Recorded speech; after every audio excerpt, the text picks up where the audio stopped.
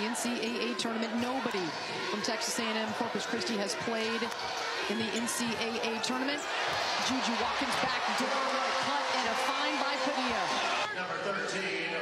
Just a great shooter, but a facilitator as well. We're sitting here courtside, and we're getting a treat from Juju Watkins as well. You've been able to see a lot of her based in LA. What really jumps out to you about Juju's game? She's just special, and you've seen it.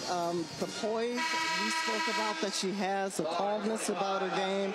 She's still learning. This is a whole new, different experience for her. But she's courageous to stick around and come to SC of all places, and the pressure to be here and continue this legacy or build up this legacy.